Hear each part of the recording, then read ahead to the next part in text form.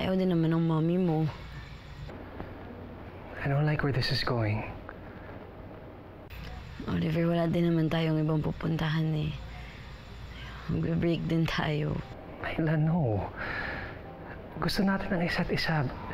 Ba't naman tayo maghihiwalay? Kasi nga ayaw ng mga magulang natin. Not Dad, Maila. He really likes you. Alam mo, okay nga lang din sa lola ko na magka-boyfriend ako eh. Pero syempre si nanay pa rin yung masusunod.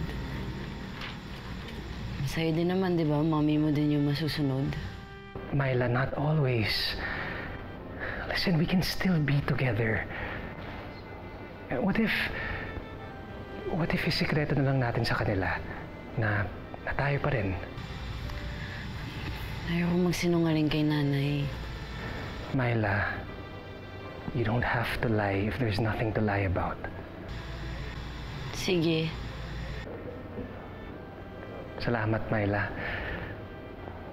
You made me so happy. Ako din masaya.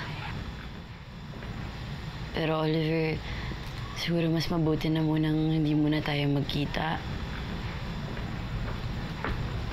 Dapat lang. Ay. Akin yung cellphone mo. Ako nakakausap kay Oliver.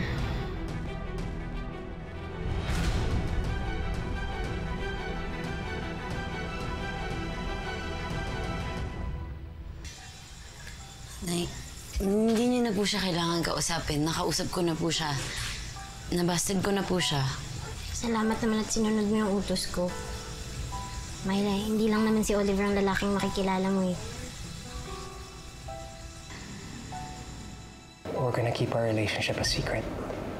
Alam mo, sa totoo lang para sa akin, anak, it's not a good idea. Secrets can eat you from the inside. Alam ko naman yun, Dad. And aamin din kami kay Mom, I promise. At sa nanay ni Maila. It's just, hinihintay lang namin yung tamang opportunity to tell the truth.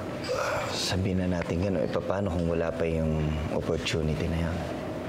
Still better to come clean. Sa akin ka maniwala. Alam mo, Oliver, sa dinami-dami ng nahawakan kong kaso, hindi magandang magtago ng sikreto. Sa mga taong mahal mo, at lalong-lalo na sa sarili mo. Thanks, Dad. I'll keep that in mind. Sige, Dad. Excuse me lang, ha? Sige. Wala ka, Bessie.